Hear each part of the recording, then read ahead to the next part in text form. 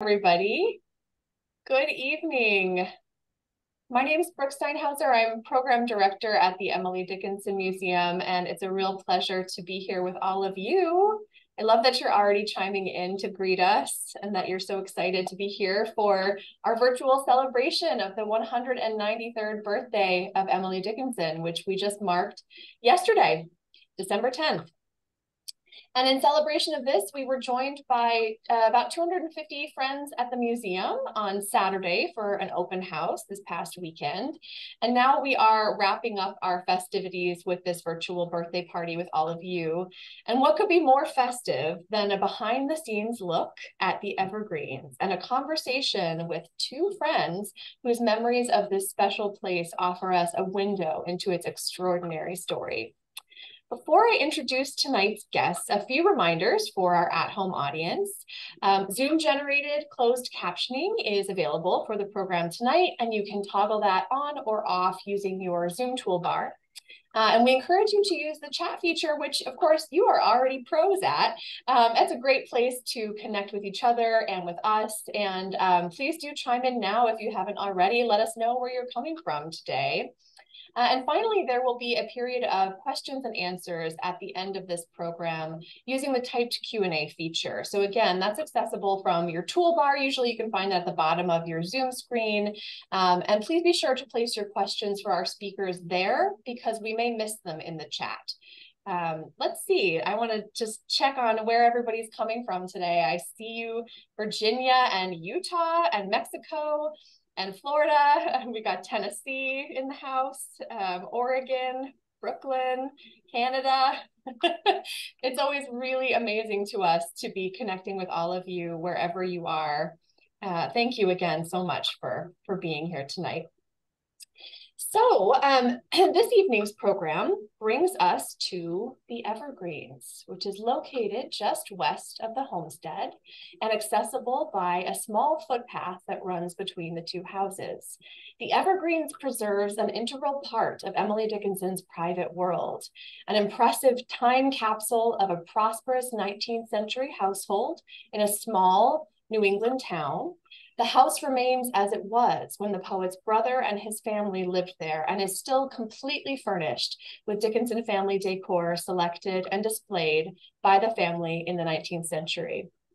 So the Evergreens and the homestead together have comprised the Emily Dickinson Museum since 2003.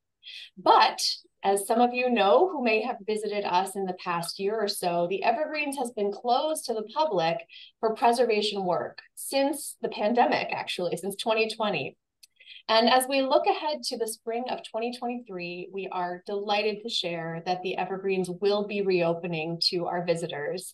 And tonight we are celebrating that, and we're celebrating its long history in supporting the legacy of our favorite poet. So now it's my pleasure to introduce the two raconteurs who will share their stories with us tonight. First, I'm going to introduce Jane Wald, who is the Jane and Robert Keiter Executive Director of the Emily Dickinson Museum. But her association with our site actually began in 2001, so 2 years prior to the founding of the museum. When she was hired as the director of the Evergreens. And shortly, you'll hear more about those years prior to the joining of the houses. Since becoming director of the Emily Dickinson Museum after its founding, Jane has led all restoration and preservation projects and undoubtedly knows these historic houses and the 3 acres they sit upon better than anyone alive. And most recently, she is the author of an essay in the 2022 Oxford Handbook of Emily Dickinson, a short biography of the homestead and the Evergreens. Let's add you to the screen there, Jane. Hello and welcome. And hello. And we'll be joined as well by Martha Nell Smith, who is Distinguished Scholar, Teacher, and Professor of English and founding director of the Maryland Institute for Technology in the Humanities at the University of Maryland. Her numerous print publications include 7 singly and co-authored or co-edited books, including Rowing in Eden, Rereading Emily Dickinson, and she wrote that in 1992. Open Me Carefully, Emily Dickinson's Intimate Letters to Susan Dickinson from 1998. still a beloved favorite. And Emily Dickinson, A User's Guide, which is a title that is forthcoming, in which the user is Susan Dickinson. And so this is to be the first monograph biography of Susan. We're all very excited about this. Martha Nell is also coordinator and executive editor of the Dickinson Electronic Archives projects at the Institute for Advanced Technology in the Humanities at the University of Virginia. And she also serves on the advisory board of Harvard University Press's Emily Dickinson Archive. The feature film Wild Nights with Emily was made based largely on her work. So we are just delighted to have the two of you here, and we are in for a night of really remarkable stories. Thank you, Jane and Martha Nell. Hi, folks. I just want to say hi. Hi. Thank you, Brooke. And good evening, everyone. Martha Nell and I have decided that we are outfitted in green in honor of the Evergreens. Martha Nell, I think that your color is much closer to the wallpaper here than mine. So you've done Looks like it. I mean, which I didn't realize. Yeah. So I'm sitting here in the parlor at the Evergreens, and as you can see, it's still a little buttoned up since the very recent conclusion of our project to improve the environmental conditions here at the Evergreens for collections. And well, the people who come in the house also get the benefit of that. So the Evergreens hasn't quite been put all back together, but it's slowly emerging from its cocoon, and you can see a few of the objects behind us. This evening, I think that maybe one of the first things I want to say is happy birthday to Emily Dickinson, 193, and to Susan, whose birthday comes just 8 days later. So Susan's birthday, also her 193rd, is Tuesday of next week. Right. So the 19th. So we have more celebrations to come. So what we're going to do this evening is I think I'm just going to give just a thumbnail history of the Evergreens as a building and the family that lived in it, the people who lived in it. And I'll go through that pretty quickly. And then we'll turn to the wonderful women of the Evergreens, Susan, Martha, and Mary Hampson. And we'll explain more about them as we go through. So just for now, just for this little thumbnail history, I'll tell you that the Evergreens was built for Austin and Susan by Austin's father, Edward Dickinson, at the time of their marriage in 1856. And so this is kind of this eye-catching Italianate design that was new to Amherst. But in the kind of frugal New England style, it was actually attached to the front of quite a small vernacular tenement that Edward Dickinson owned and rented to the town's working class residents. So the Evergreens, as a kind of fashion-forward house, became a center of the town's social and cultural life. And it just, everything about it reflected the wide-ranging artistic, literary, and intellectual interests of the entire family. About 25 or 30 years after its original construction, the Evergreens went through kind of a gradual redecoration to bring it up to date, up into the style of the 1880s and 1890s. So Austin and Susan Dickinson lived here until their deaths. Austin in 1895 and Susan in 1913. Then their daughter, Martha Dickinson, Bianchi, as was her married name, she continued to live here in the house until her own death in 1943. And she made it kind of a memorial to her parents' generation and to her Aunt Emily's poetry. However, she was concerned about the future of the house and gave kind of conflicting signals about whether she wanted it saved, whether she wanted just the content saved, or whether really she just wanted the house razed to the ground, which is a phrase she used in her will. Well, ultimately, she left the house and its contents to her literary assistant and co-editor, Alfred Lee Hampson, who later married their mutual friend, Mary Landis. So just as Martha had done, the Hampsons wanted to figure out ways to ensure the preservation of the Evergreens and its contents as a cultural resource. And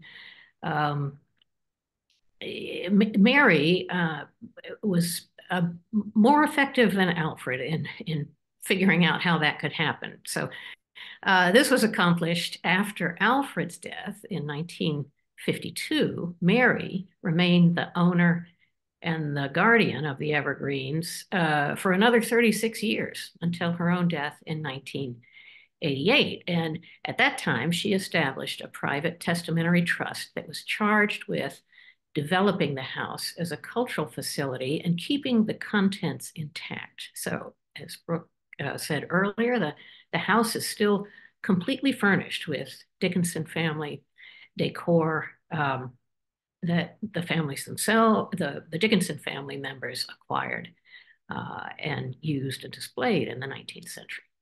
So that's our little history lesson. And with that, that brief introduction to Susan, Martha, and Mary, let's go a little deeper. And so I think what I'd like to do to start is to share with you some excerpts of Susan Dickinson's obituary. So, and I presume that this was mostly probably prepared by Martha. And you may share whether you think so, Martha Nell, or maybe you know whether it was. But it certainly sounds kind of like her style. Yeah. Okay, so this is an excerpt from Susan's obituary in 1913 in the Springfield Republican newspaper. And this is kind of an interesting subhead for this obituary about an old and honored resident of Amherst who was also widely honored abroad. How about that? So part of it reads, she was a woman of rare quality and truly a distinguished citizen of the town who had made her home for many years one of the notable features of the community. She had undoubtedly entertained at her board more men and women of distinction in the world of literature and affairs than any other householder in the place. She possessed a charming and gracious personality and unusual gifts as a conversationist. She had always a keen interest in the arts, and particularly literature, and was a wide and sympathetic reader of the best works, both modern and classic. She shared with her husband a fine, discriminating taste in art, and their home has long been notable for its beautiful pictures. Mrs. Dickinson was an enthusiastic traveler and enjoyed greatly the life in Europe, where she was much admired and shown in the cosmopolitan society of Rome, Nice, Paris, and other famous old world cities. Let's see, she went abroad 4 times after she was 70, and for years has followed European politics with keen interest and intelligence. She was a real lover of humanity and always a most appreciative and observant student of nature. Then it goes on to talk about the beautiful flowers and shrubs at her home, and then that she made it a place of delight and refreshment to all the visitors who are honored by admission within its portals. The list embraced such men as Ralph Waldo Emerson, George William Curtis, Wendell Phillips, Henry Ward Beecher, Dr. Josiah Holland, Governor Alexander Bullock, Colonel T.W. Higginson, and the late Samuel Bowles, and such women as Helen Hunt Jackson, Harriet Beecher Stowe, and Mrs. Frances Hodgson Burnett, the novelist. So this obituary it also talks about Susan's husband and children, but nowhere in this does it mention Emily Dickinson. Fast forward just a year, and the following year, in 1914, Martha Dickinson Bianchi published her first collection of Dickinson's poetry. And this is the very beginning of her preface. Um, all right. The romantic friendship of my Aunt Emily Dickinson and her sister Sue extended from girlhood until death. The first poem, dated, was sent in 1848, and probably the last word Aunt Emily ever wrote was her reply to a message from my mother. Quote, "My answer is an unmitigated yes, Sue," unquote. During the last year of my mother's life, she read and reread these poems and innumerable letters with increasing indecision as to the final disposition of her treasury. It eventually devolved upon me to choose between burning them or giving them to the lovers of my aunt's peculiar genius. My hesitation was finally influenced by a note written in their early 20s, which I quote, "Dear Sue, I like your praise because I know it knows. If I could make you and Austin proud someday, a long way off, 'twould give me taller feet, Emily." And then finally, this is my inspiration for a volume offered as memorial to the love of these dear dead women. Um, that is, both of those bits of writing are extraordinary. Um, and Martha Nell, you know Susan and Martha. Um, Susan and Martha, they're good friends of mine. they're good friends. So, um, comment, please. Well, the letter that Martha is quoting there is an exchange that is at the end of an exchange that Susan and Emily are having about safe in their alabaster chambers. And Emily is writing several different second stanzas to maybe suit Sue to get her commentary. And you can tell that she's getting a little testy at one point when Susan says that, the second stanza is not quite, it just doesn't give me quite the chill, the current one version of it that the others do, or one of the others do. Emily writes her and says, "Is this a little frostier?" And then, and then it's in response to that where Emily. So that's one comment I'll say. And if people want to see that exchange or what survives of it, they can either go to Open Me Carefully, it's in this, or which has also been republished, by the way, in 2018 by Wesleyan Press, or they can go to emilydickinson.org and they can look at Emily Dickinson writing a poem. And I believe the museum will put up a link for y'all to see of Emily Dickinson writing a poem. There it is. So what strikes me about some of that, the posthumous writing about Susan is what someone wanted her to be known for, right? But there are other people who have written about what Susan was like, and right. Yeah, wonder if you might share something of her, her personality. People who knew her. Yeah. Well, John Erskine, who was an American educator, biographer, poet, pianist, composer, critic, and English professor at Amherst College, recounted that Susan was cultured, intelligent, and kind. And those three words or versions of them have come up time and again in everything I've seen by people who actually knew her, who were welcomed into the Evergreens, and whom she chose to entertain. So I thought it might be useful to pass along some of Erskine's story of getting to know Susan and Martha. He described them as two women he immensely enjoyed their hospitality, admired them greatly, and said that he was first encouraged by some to regard them, to hold them in low regard. And but then he gets an invitation to the house to come for lunch. And he actually got to know them. He said before he got there, he gathered that Susan Dickinson had a mind much above the ordinary. Those who know her agreed that in her prime, she was a proper mate for Austen, his equal or surpassing him in culture and his superior in social grace. By all odds, she was, they said, the most brilliant talker in that part of the state.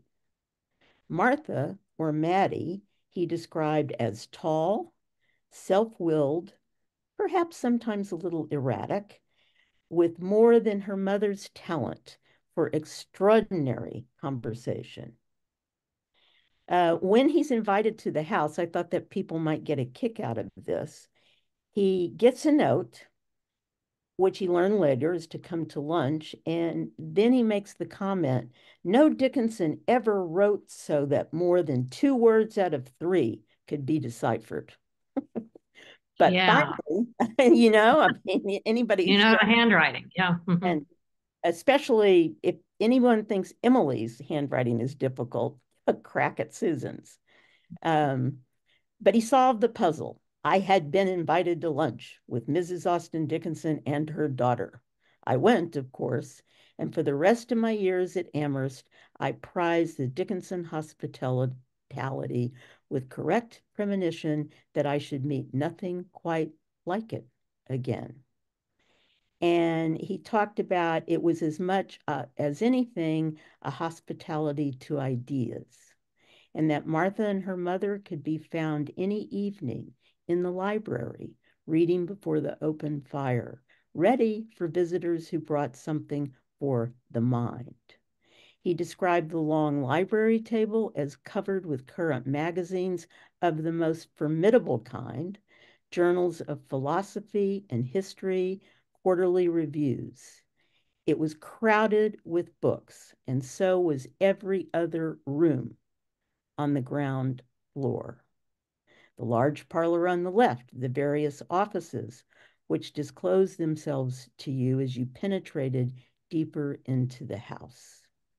There were many paintings, but the books impressed you most, and they were a true library for use rather than show.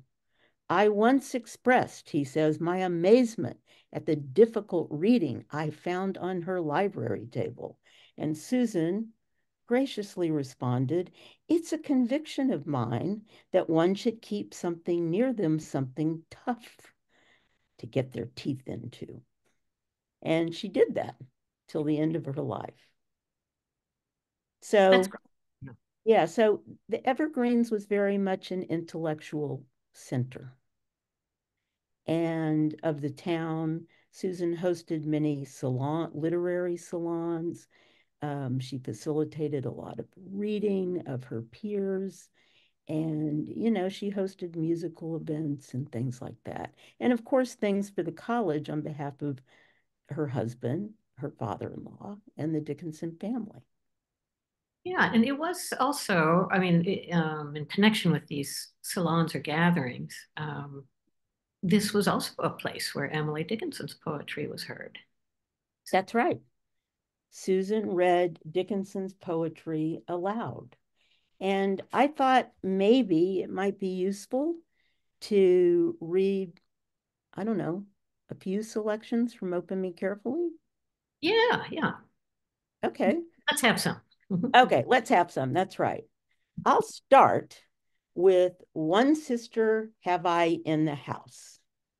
And this is, That one is, that's the one Martha starts with in the single hound.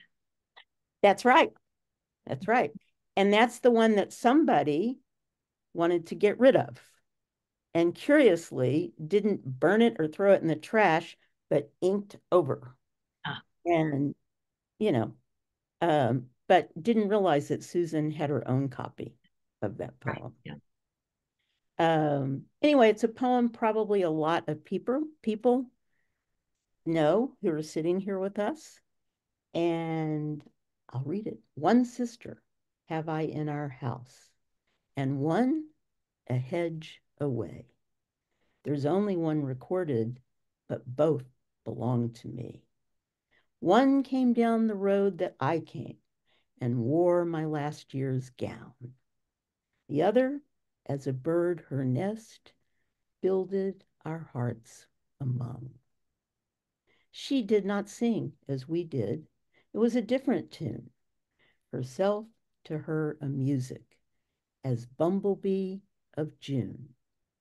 Today is far from childhood, but up and down the miles, I held her hand the tightest, which short up and down the hills, sorry. I held her hand the tighter, which shortened all the miles.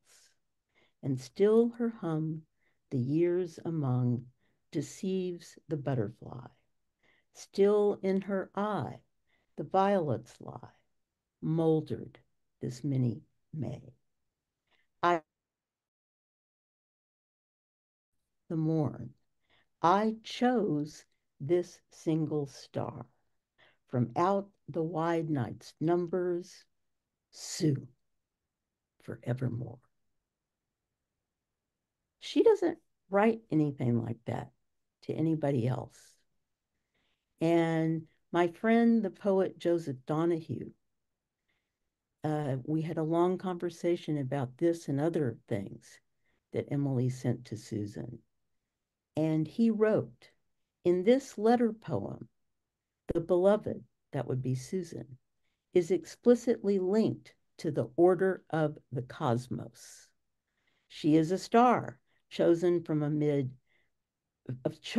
amid many from out the wide night's numbers by the beginning poet. The poem calls the universe to be around the name of the beloved, Sue, forevermore. I don't know about you, but that's pretty astonishing. Yeah, that is. That's the equation there is pretty astonishing. Yeah. Yeah. Um, I wonder if you have maybe one more bit from Open Me Carefully to share. And then I also have a question for you about Sue's writings. So, Okay. If it's okay, I'm going to share two more. This one's much shorter okay. from Open Me Carefully. But I could not drink it, Sue, till you had tasted first. Though cooler than the water was the thoughtfulness of thirst. Emily. And then I'll point out it is to Susan that Emily writes, or about Susan, to be Susan is imagination. You can find all of those writings in Open Me Carefully. And I'll just read one more that, and it's just part of it, the end of it, is she ends a poem that begins, or a letter poem that begins, I was just writing these very words to you. Susan fronts on the Gulf Stream when Vinny entered with the sea. And then she ends that with, dare I touch the coincidence? Do you remember what whispered to Horatio? Emily. And do we remember what was whispered to Horatio in Act 5 of Hamlet? I think you Because, should tell us what was whispered to Horatio. what I will. How is that? You know? I mean, they often talked in Shakespeare with sending each other little notes back and forth.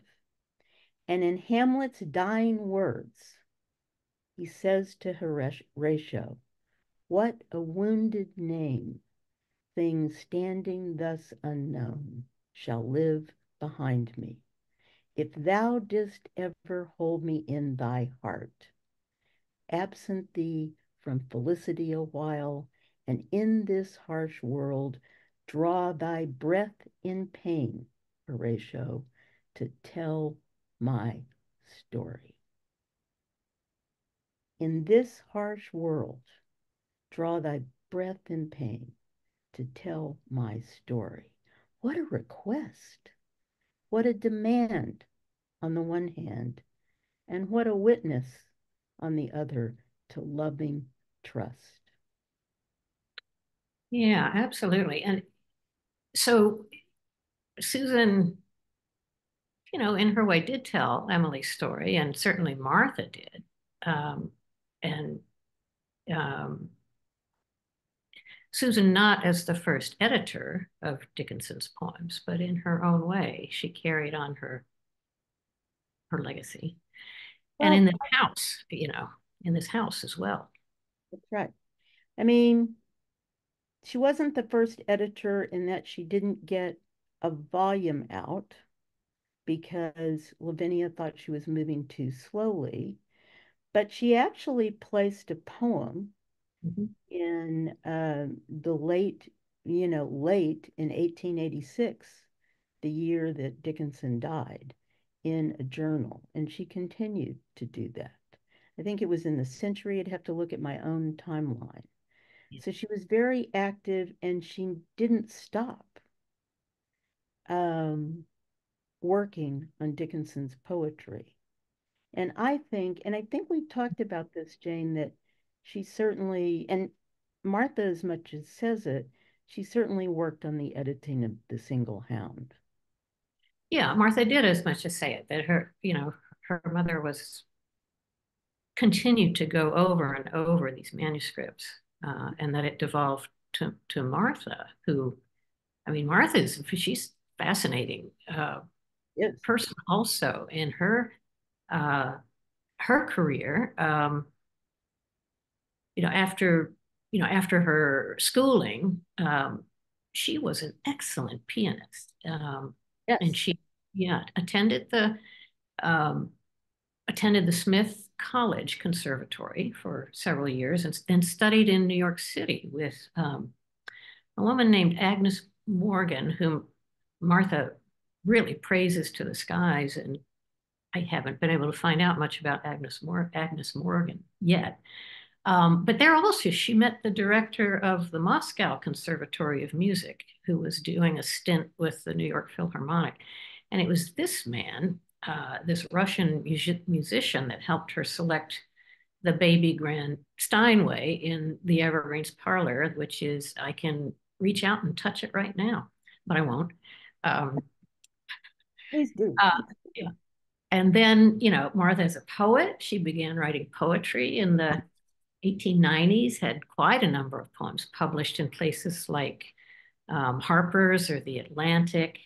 And I've seen these little notebooks that she kept. I think there are maybe 6 of them where she pasted the published versions of her own poetry and filled every page. And there is something like 6 of them. So these are individual poems that are published. But then she also, during her lifetime, uh, published at least 3 collections of poetry, and one of them, no, 4 collections, I think. And there's one that always strikes me called The Cathedral because of the way it's constructed. She takes, I mean, and must be after her European travels, where she just loves these cathedrals, and bought photographs, these large scale photographs that she lined the staircase here at the Evergreens, lined it with these photographs of cathedrals. But the poems themselves are, each one is titled after some feature in a cathedral. So very interesting. And then as a novelist, she had these 6 novels Right. that are very interesting to read. But of course, she's best known for her work, her kind of biographical and editing work with her aunt's, about her aunt's life and her poetry and her letters. So she, she's kind of a remarkable person, and I would just love to know more about her. Martha Nell, what do you think we should know about Martha? Again, sort of, I gave sort of the framework of some of her, her sort of writing life, but what do you think we should know about Martha?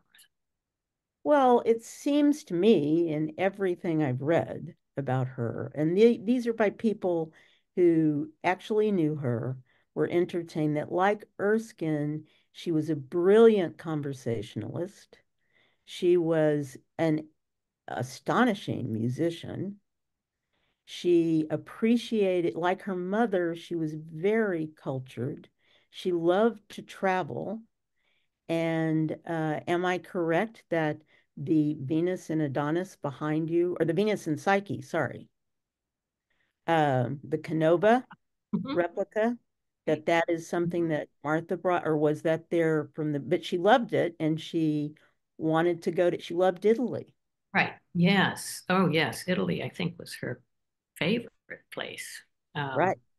Seemed to, pick up all kinds of, well, Italian art and objects. Was looking at her. She created an inventory of the Evergreens in 1922, and I was looking at it yesterday to find something that you had mentioned. I think a chair. And I Yes. was struck as I was scanning through it how many things she says, oh, I got this in Florence. Oh, I got that in Venice. Right. Quite a,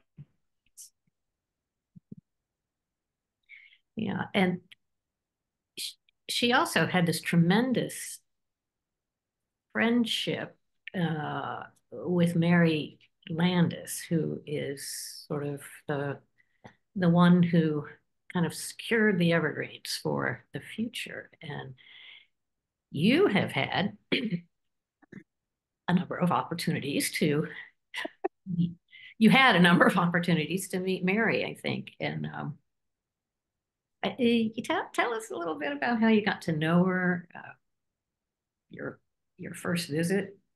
Uh, Well, back in 1984, so a long time ago, almost 40 years ago, I made my first visit to the special collections of Amherst College Library because I had started asking questions about what are all these erasures about in the letters to Austin?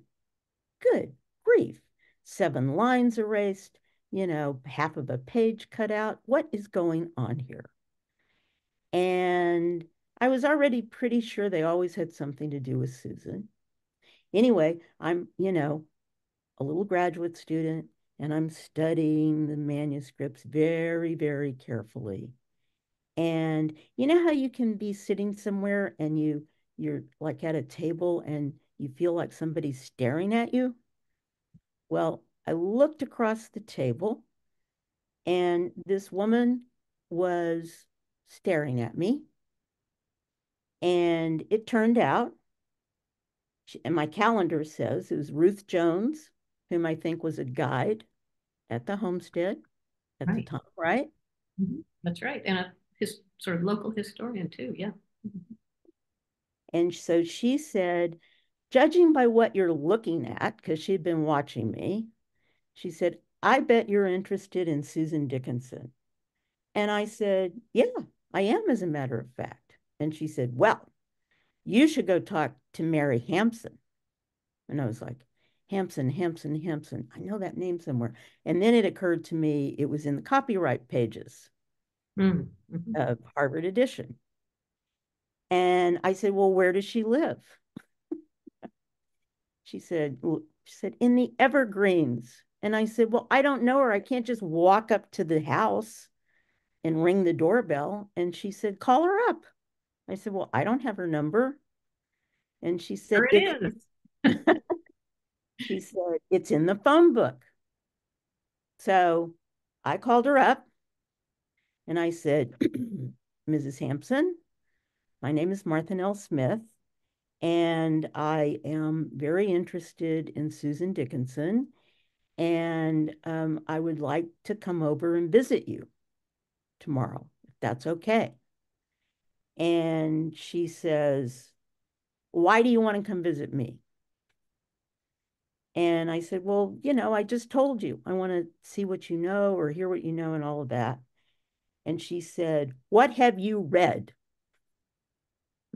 And I said, well, I've read a lot of Martha Dickinson Bianchi's work.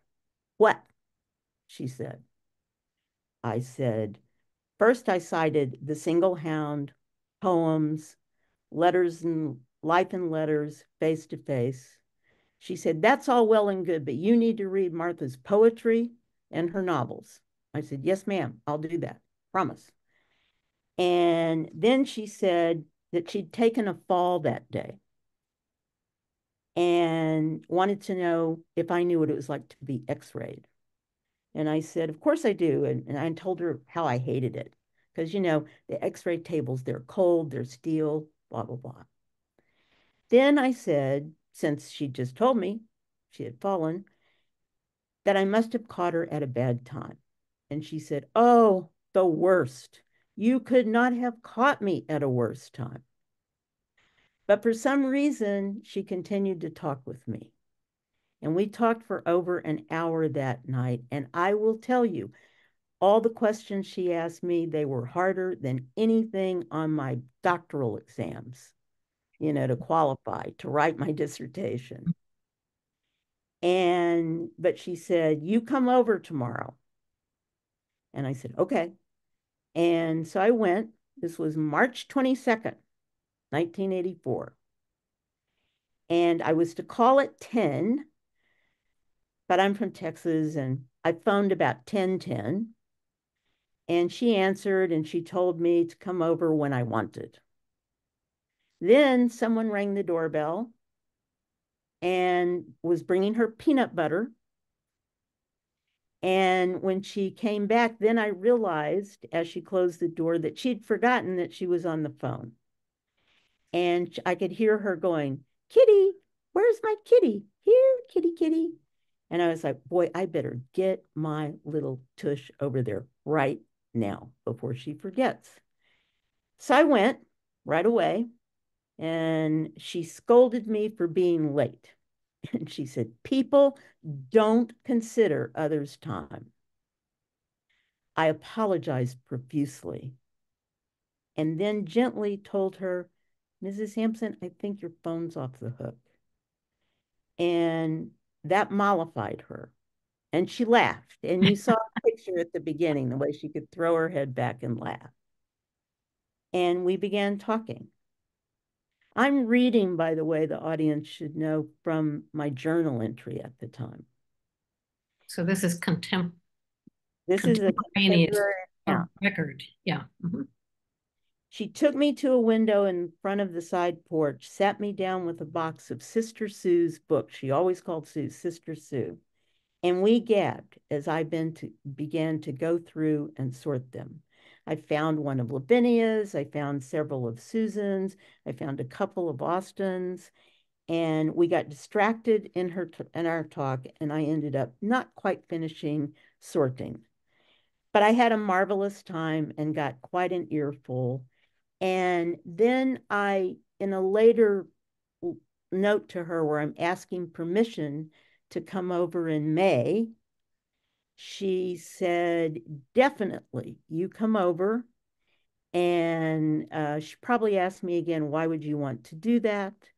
But I said in the note to her, I said, I remember from that first visit that we laughed and laughed. And we did. She was quite a storyteller. Then should I read part of the entry where I'm talking about what the house looked like? Yeah, I think we want to get a sense of the house too. So yeah. Okay. So I said, how can I describe the house? Emily Dickinson's house has been done over since she lived there, and the lavish Victorian decor is all gone. You guys have corrected that. But anyway, this was in 1984. Its only reminder is an Italian marble fireplace and a crystal cranberry glass sherry set. However, the Evergreens is as it was 100 years ago. Original wallpaper and drapes are still there. Most of the drapes hang from wooden hoops that slide on a finished branch that has brass bands about 3 to 4 inches in from the ends. Then I draw it in my journal. The wooden curtain rods are not machine made, but hand finished and are beautifully contoured to enhance the shape. The fireplace is, I believe, marble, and on the mantel is the statue of lovers that you can see behind Jane there, reclining in one another's arms. And heavy damask drapes are on the beautiful rods, and all seems not to have been dusted in 100 years.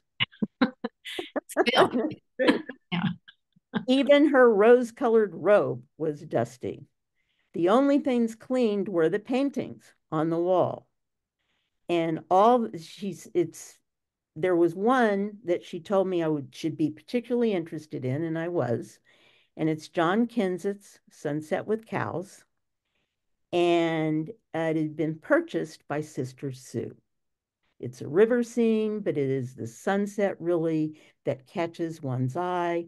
All the clouds are pink, gold, orange, and indigo, the brilliant colors of a beautiful setting in the west. The sky takes up about 2/3 of the canvas, and the bottom part is the river scene and 10 or so cows being driven along by a herder. Mrs. Hampson told me how dusty the painting was. It was all black, but I spent a summer cleaning it. Imagine my delight when I first uncovered the tinge of pink, then one of gold. Another painting, I believe she said, was purchased by Sue, was of a reclining woman looking very somber and pensive up at the massive cross. And really, it's the top end that shows so much, and that has two little babes crawling around the top. And then she showed me a needlepoint that Susan had done that was in a stand that I think is still there. I've seen it many times since then. Yeah. Yeah, like a fire screen. Yeah. Yeah. Yeah. And I keep describing in my journal entry how dusty everything was. And that my hands, when I pulled them back after I was sorting those books, were all black with dust.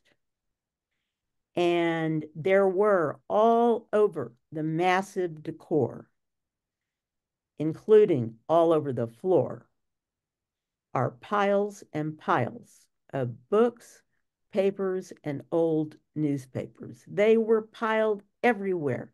They were on that piano, on the tables, on chairs, everywhere. She told me that the house looks as it did when Susan died. And, I wrote in my journal, of course, it is faded and others people's junk and the dust of a century.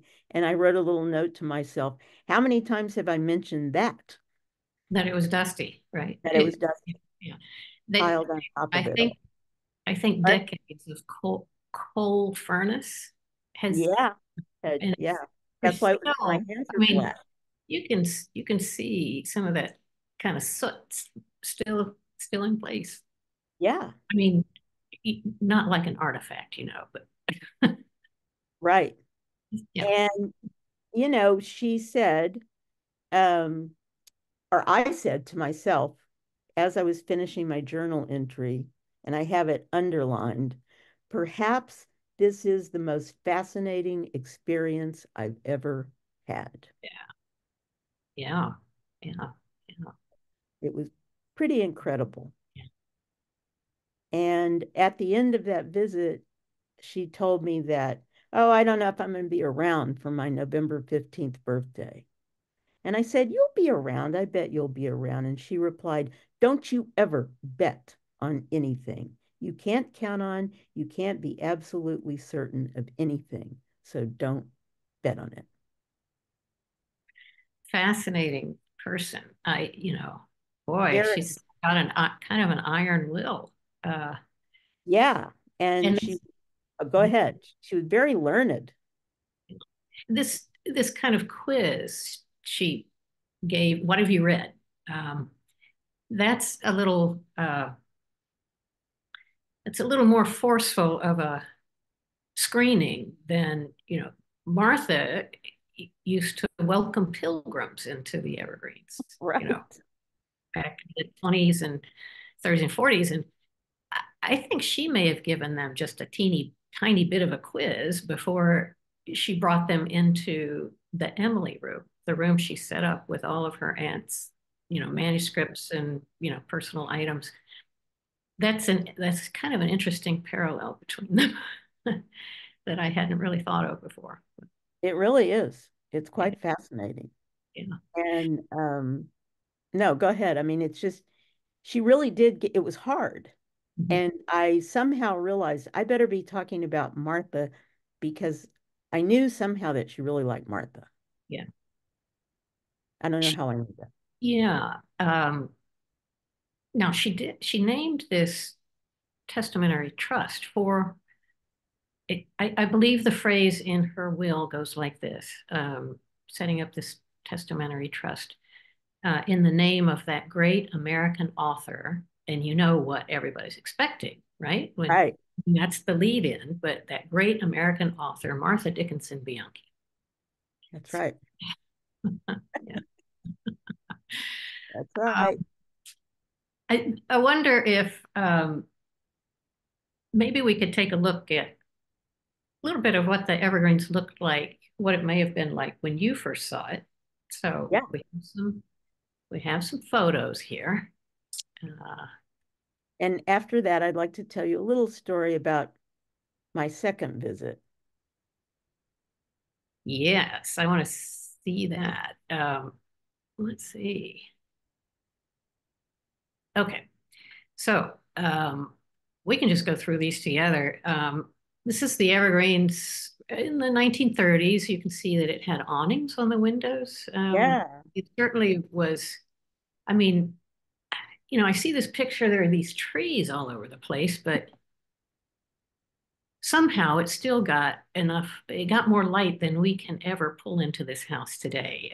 And I think that's, I wish we could. Susan, Yeah. 1856. And these are kind of unusual photos. This is Martha Dickinson Bianchi in her wedding dress. She married a Russian cavalry officer in 1903 on a European trip. And then a little bit, some decades later there on the right. And Mary. That's the laugh I was talking about, the way she throws back her head. Hi, Mary. So that's probably Mary in the probably 1970s, I think. And here is Alfred. So Alfred would spend, long terms of time at the Evergreens helping Martha with her editorial projects. And traveled with her also, traveled to Europe numerous times with Martha. And then we get to the 1970s. And so we can't necessarily talk very long about how Barton Levy St. Armand and George Montero came to understand that the Evergreens was sort of a trove of Dickinson history, and made a visit to Mary Hampson. I think their first visit was in 1976, and somehow Bart managed to take a number of photographs of the house at that time. And I just wonder what kind of grilling Mary put them through. Knows. Yeah. But for years, they'd come back, say, maybe once every 3 or 4 weeks. And she came to have a great deal of confidence in them. And that relationship eventually turn to Mary feeling comfortable that the remaining books and manuscripts at the Evergreens should be housed at Brown University, which was where they were both on the faculty there. And you can see some of the books here a little lower on the shelf that that came across in what John Erskine had written about their house. That's right. And some of those on the shelf below are by Martha. They're copies of her books. Down there on the right? Yep. Yeah. Mm-hmm. Yeah.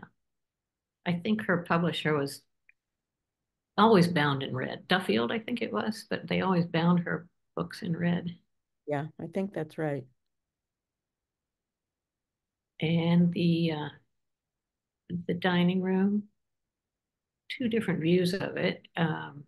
You can tell these are old prints because they're kind of darkened and faded a bit. Mm-hmm. On the left, here's the library. And all that stuff, that's what you yeah. And you can see how things are stacked everywhere. On the left, under the sofa, in front of the sofa, on the right, under the table, on the table. Yeah, yeah. And same in the photo on the right is the Emily room, and kind of same thing going on there. Look at all that stuff under the table. They were everywhere.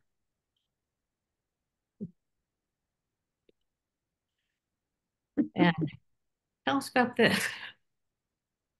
Well, that's up in the tower? Mm-hmm. And my guess is a lot of those are Century magazines. I can't see for sure, but she had a lot of copies of the Century. And I remember the first visit, I looked down, she was sitting in a chair, and I looked down at her feet, and on one side of her, she had a Current People magazine. And on the other side, she had the Century from like the 1990s or 1890s. And you would likely find her reading contemporary magazines or novels or poetry, as well as something from the late 19th century. Something I always found very interesting about her. And yeah. So then this is almost 20, not quite 20 years later, when the Martha Dickinson Bianchi Trust was formed. And this is sort of the first entry into the Evergreens after Mary Hampson's death and the creation of the Martha Dickinson Bianchi Trust. So we have a few photos here, and we'll see if anything has changed. There's still a parlor full of books. Yeah. Well, it was a library. Yeah. The whole house. Yeah, and it was a library when Susan was living there with Martha, and before that.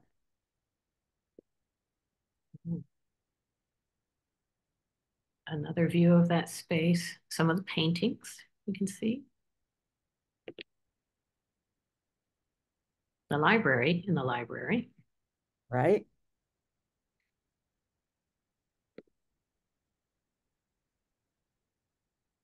And the dining room.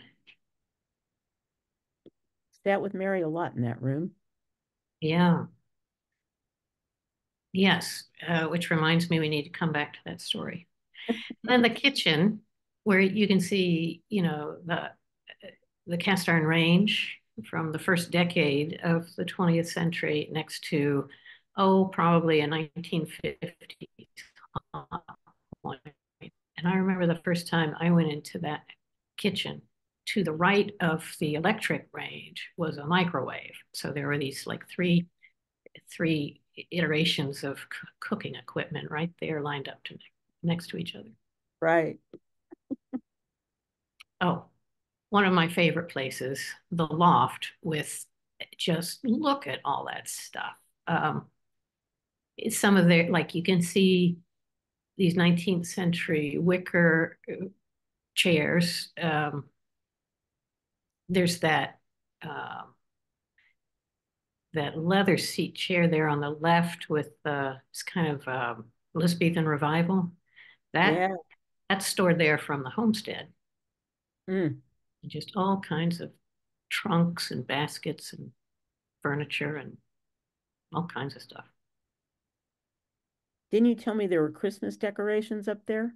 Yeah, I think the first time I went in to the loft into this very space, there were like paper, there are Christmas cards and sort of paper Christmas decorations just kind of spilled out on the floor. Um, Mhm. and uh, going through the boxes of objects later on, Christmas seemed to be a big deal to Mary. There Yeah. were lots of stuff related to that holiday. Aha, and here's the Where's Kensit. the Kensit? Yeah, that's the one she talked about cleaning. And you can see why she was so delighted. Yeah, yeah. And she uncovered those colors. I worry a little bit about Mary having cleaned it, but that when I it's done, know, but it looks pretty good. it's pretty good. Yeah. And then is that the one that is That's that the the other, that's okay. the other painting I was talking about. And she said that that was one of Susan's favorites too. That's interesting. This is the vision is this is a copy of that I think one perhaps Susan, a friend of Susan's painted this copy for Ah, Susan of the Vision of Saint Helena, who was Constantine's mother and apparently responsible for his conversion to Christianity. But Sue had quite a connection with that painting. yeah, she did. And there we have them again. This is on the left, Susan. I believe this portrait was made in Berlin when she was around 75. Okay. And then in the middle, Martha, probably in her 60s, and Mary. That's a really interesting photo of Mary. It is. She looks like she's doesn't want to have her picture taken or something. Mhm. Well, that's um, one reason we wanted to share these photos with all of you is it just well, partly to honor that part of the Evergreens history and the efforts of Susan and Martha and Mary um, to preserve it, to keep it intact um, as a kind of home for Emily Dickinson's work. But also, um, also just because we're the Evergreens is going to be open again in the spring of 2024. So we're looking forward to welcoming all of you back.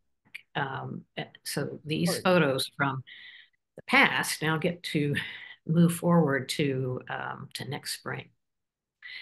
But we also, so moving forward, speaking of moving forward, Martha Nell, Yes. what, I mean, what also is kind of the future of scholarship on Susan and Martha? Um, uh, your own or Well, what you think needs to be done? yeah, well, I obviously think, and because I've been writing shorter biographies of Susan. The first one I published in a Cambridge Companion was in 2000, and then I published another in 2002. And there's a biography of her online at the Dickinson Electronic Archives. And people should check out Writings by Susan Dickinson. And the editors and I have our wonderful project manager and an assistant who also works on that. They are busy helping me decipher Susan's handwriting, and you'll see that she's an extraordinary poet. We have some of her, she published some of her stories in the Springfield Daily Republican. She was very interested in women such as Harriet Prescott Spofford. And I think people need to know that. And I'm trying to welcome people into her very literate world. And so, she deserves certainly more than I will publish in this coming year. And I'm going to, there's a whole world of Susan that's beyond the Dickinsons that I think is important to know. Um, and because she was very interested in people. And as I have told you, the words that keep coming up with people who met her is that she was not only intelligent and not only cultured, but very kind and considerate. And, she nursed wounded soldiers during the Civil War. She nursed Emily when in Emily's later years, when Emily was dying. And I think that that needs to be known about Susan, besides the fact that she was a writer. So, Martha Nell, what um, Susan as a writer is, I mean, that's kind of interesting. She wrote all different kinds of essays. I mean, she even wrote one on was it Elizabeth Blackwell, like the first Yeah. position. First, yeah. That's up on in Writings by Susan Dickinson. We have that up on the archives.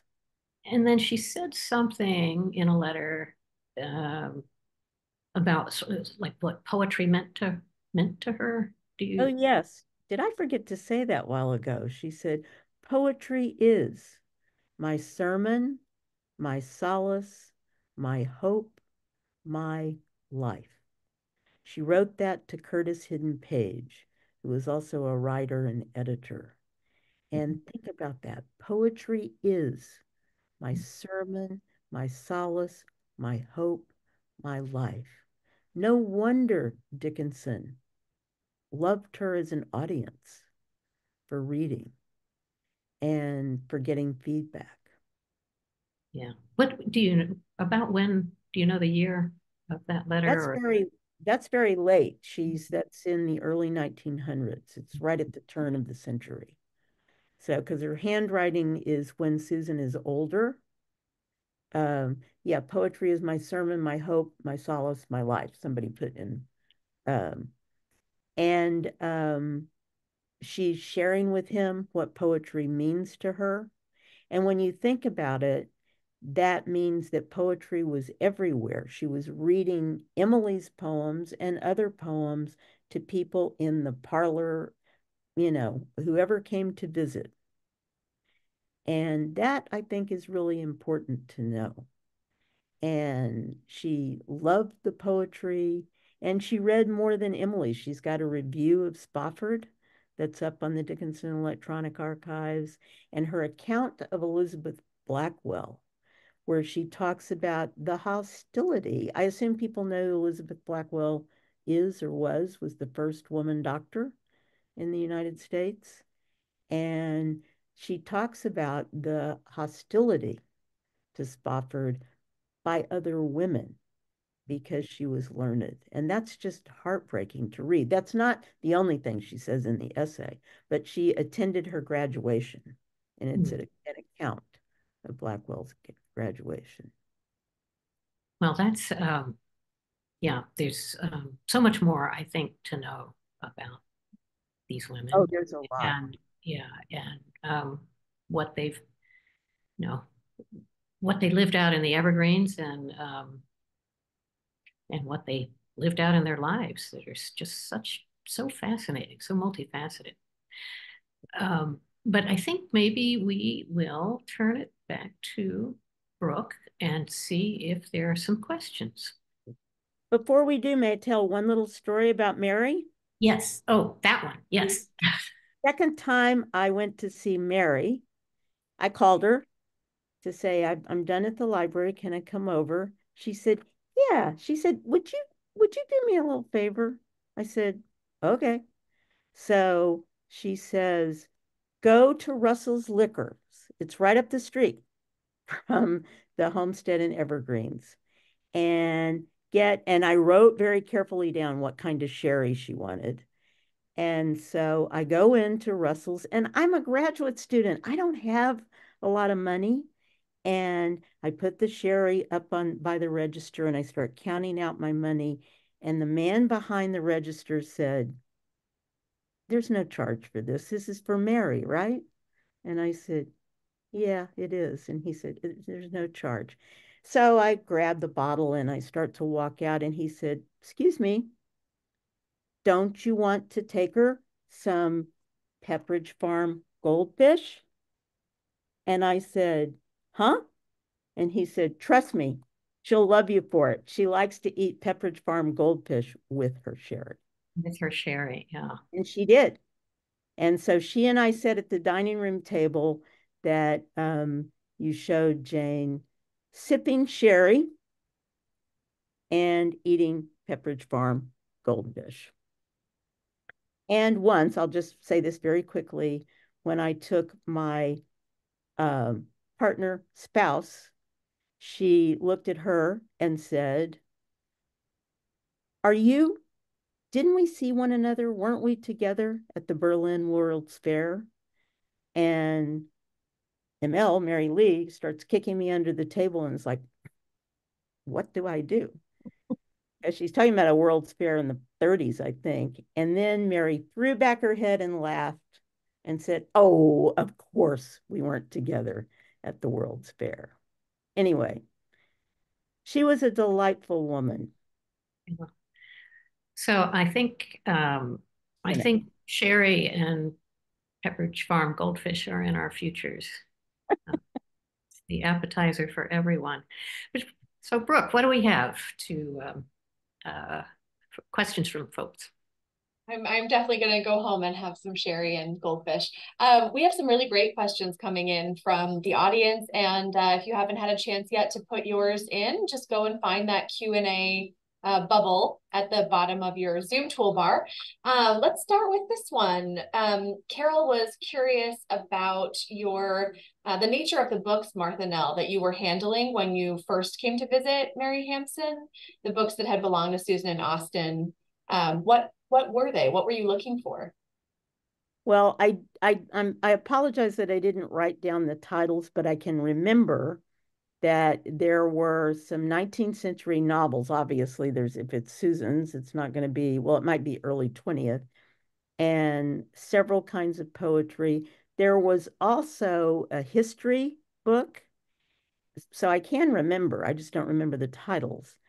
And there was a math book, and that was Susan's. I remember that. And something that's important for the audience to know is that Samuel Bowles sends these two very difficult philosophy books. That was another one of the books with Susan's name in it, to Austin.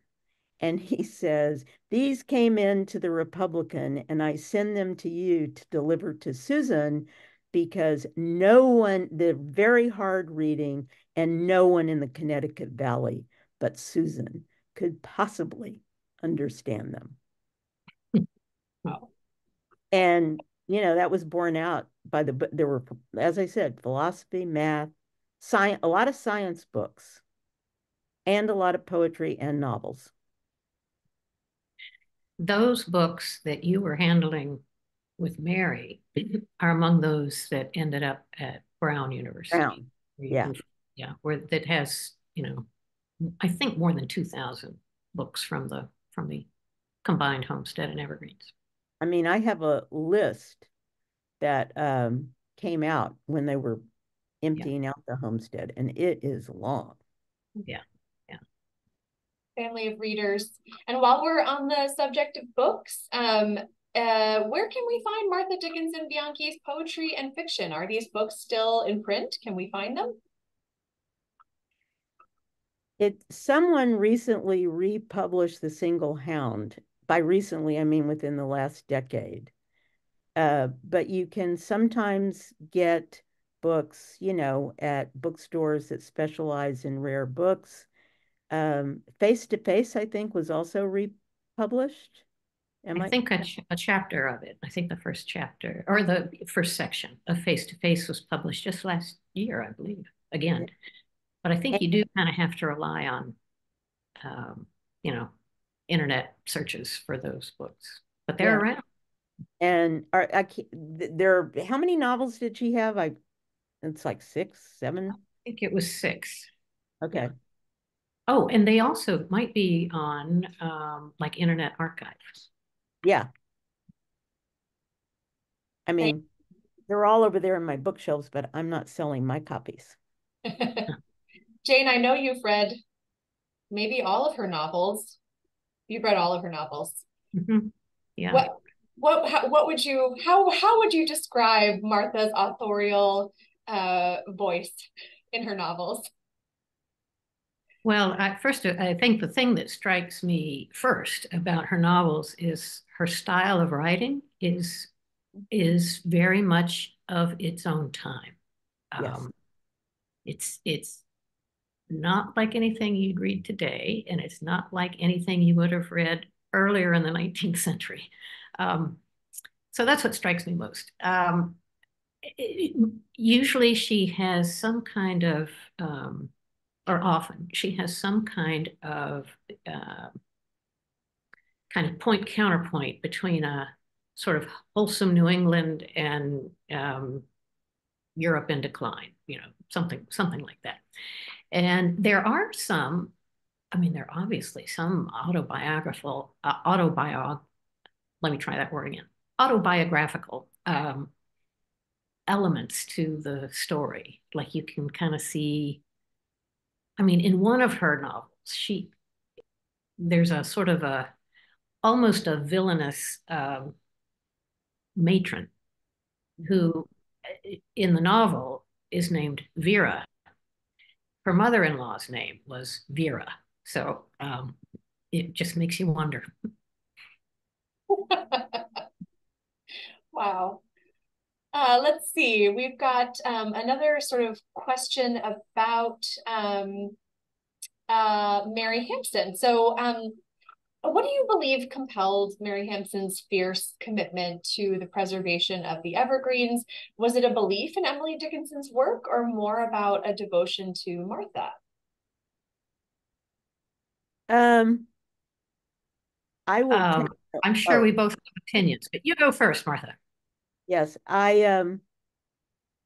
I would take the or out of that question, but I do think she was very committed to Martha and promoting her writing more than she was committed to promoting Emily Dickinson's writing because Dickinson was already before the curtain, as it were. So was Martha. And actually, Martha's novels were much more popular than people realize. Isn't that right, Jane? Yeah, I think so. One of them, I believe one of them, I think it was The Cuckoo's Nest, got Yep, optioned, I think, yep. for either for production as a play or film. Um, there's a huge correspondence in her papers about The Cuckoo's Nest. Any And so filmmakers I, out there listening should read that title. We want to see it optioned again. Was there more along the lines of that question of Mary Hampson's motivation? well, I mean, I think that um, she was very committed to Martha. If you look at her, there is a volume called Guest in Eden of people who, I don't know how y'all can, if y'all can see that well, um, but it's remembrances about Martha, and they're really quite wonderful. And the last one in there is by Louis Ginsburg, also known as Allen Ginsburg's father. Um, and um, so I will say I do think she was very committed to Martha, and that she, we might say she was in love with Martha. I'll say that. But um, and she thought Martha had been misjudged. I mean, she told me, yeah, you've read all of that, Martha, but you need to read all of the novels, and that's why I have them. And I read them quite a while ago. I keep thinking, oh, I need to refresh myself. And Jane's read them. Maybe we're the only contemporaries who've read them. I don't know. Yeah, But what do maybe. you But think? yeah, I agree that Mary, she wanted what Martha wanted. Mhm. And Martha wanted the Dickinson family to have Emily's poetic legacy. Yes, So therefore, Martha was dedicated to that. yes. Mary I was mean, dead. therefore, Mary was dedicated to that. Yeah. So while all of this preservation and publishing work was going on out of the Evergreens, Patrice would love to know just what was happening across the yard over at the homestead. So maybe a brief coinciding history there. Yeah. So let's see. The homestead stayed in the Dickinson family until 1916. At that time, Martha sold the homestead to the Park family. Um, Hervey Park had just become the rector of the Episcopal Church in town. And the Park family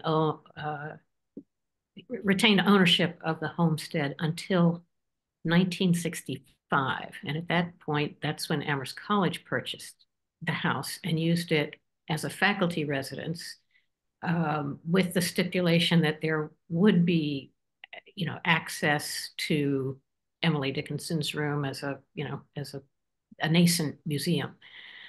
So all of that, it was just that one family. Then Amherst College personnel, and then um, there ceased to be any residential function in the homestead in roughly 2000, 2001, something like that.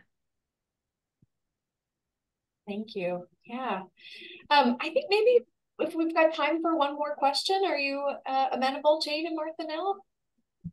We This is a, are. this is a good one from Freya, which I think kind of brings in all of the women in this story that you've been sharing. So do you think, given the many women writing the feminist causes with Seneca Falls, Lucy Stone, Higginson's abolition, and women's rights work, how would you respond to Emily Dickinson being a type of feminist? Or Sue, we hear so often to not apply terms to the past, but women like Rebecca Harding Davis, Elizabeth Stewart Phelps, and so many others were writing about women's rights, who they both also read, along with Spofford, et cetera. So this is a question about, in this incredible legacy of active women and bright and brilliant women, where do our modern ideas of feminism kind of fall?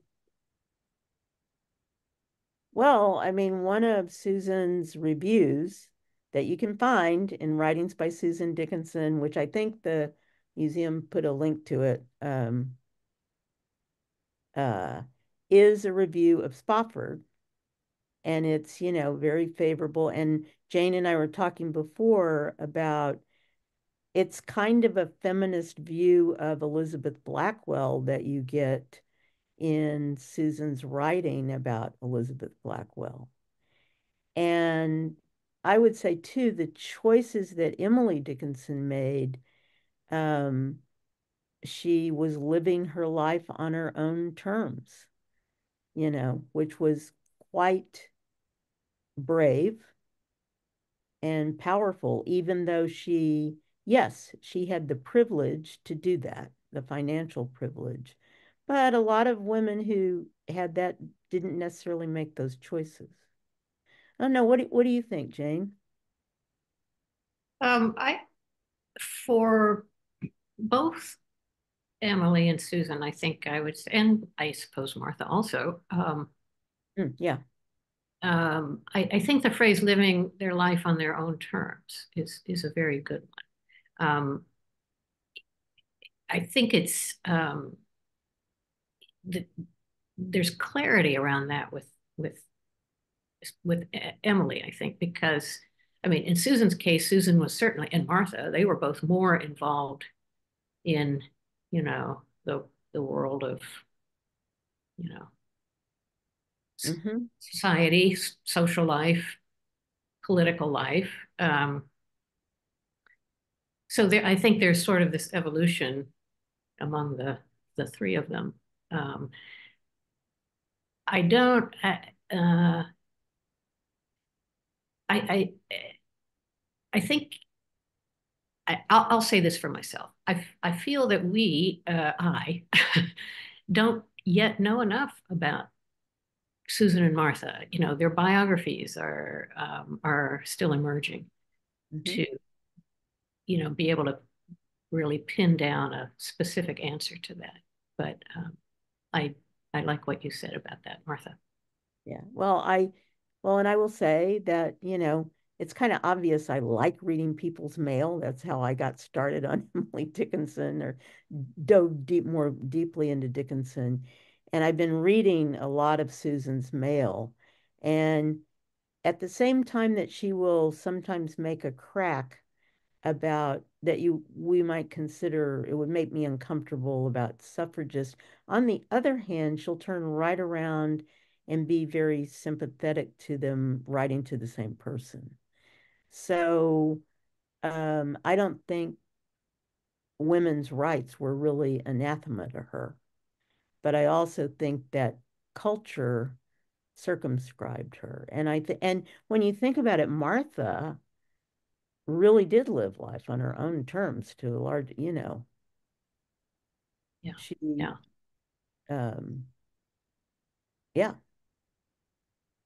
I love these answers, and I think we're all just waiting with bated breath for this forthcoming monograph from you, Martha Nell, where we can all learn a little bit more and keep asking these really, really good questions about this incredible legacy.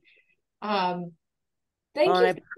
oh, go ahead. I Yeah. purposely made this first volume a little bit shorter so that because there'll be much more to add, and it'll also be linked to the writings by Susan that is online. And I speak for all of the editors of that, and I think I said this before, that we welcome suggestions for anything you think might be our misreadings in deciphering her handwriting. Not an easy feat, I know. No, it's not. Well, thank you so much, Martha Nell Smith and Jane Wald, for sharing these remarkable stories with us tonight. Through your own work and dedication to Emily Dickinson and to this place, you are following in the footsteps of these women that we've heard about tonight, of Susan, Martha, and Mary. And if not for them and for you, these evocative words of Dickinson's might have been the fate of the Evergreens. So here's a little poem from Dickinson. I found it pretty haunting. After 100 years, nobody knows the place. Agony that enacted there, motionless as peace. Weeds triumphant ranged, strangers strolled and spelled at the lone orthography of the elder dead. Winds of summer fields recollect the way, instinct picking up the key dropped by memory. So Mm. we are left with so much more than just the key dropped by memory because of the work that you all have been doing. A recording of this program, like so many of our others, will be available in our past program archive, and we will put a link to that in the chat now for everybody. We want to also extend our thanks to all of you who have joined us tonight from around the globe to Yes. celebrate the 193rd birthday of our favorite poet. Dickinson's birthday also marks the end of another season at the museum. So we have had a year full of explorations of the poet's life and work, full of meaning making around her legacy for our present day, and full of the continued growth of our global Dickinson community. And we are looking forward to more of that with you in 2024. In the meantime, if you haven't already, please consider making a donation to the museum, a little birthday gift in support of our free programs like this one. You can visit us at emilydickinsonmuseum.org to do that. And there you can also join our mailing list and learn more about what's coming up here in the place that Dickinson called home. We're wishing each of you a safe and peaceful holiday season and a fresh start to the new year. Martha Nell, I just have one more thing to say. First of all, I want to thank Jane and you and the museum staff, and I want to thank everybody who came tonight. And also, don't forget to celebrate, or please remember to celebrate Susan Dickinson on December 19th. It's her birthday. Yeah, absolutely. So continue the Dickinson birthday celebration. Not to be forgotten. Thank you so much. Thank you, Martha Nell. Thank you, Jane. Good night, Thank you, everybody. Brooke. Happy holidays. Happy holidays. Take care.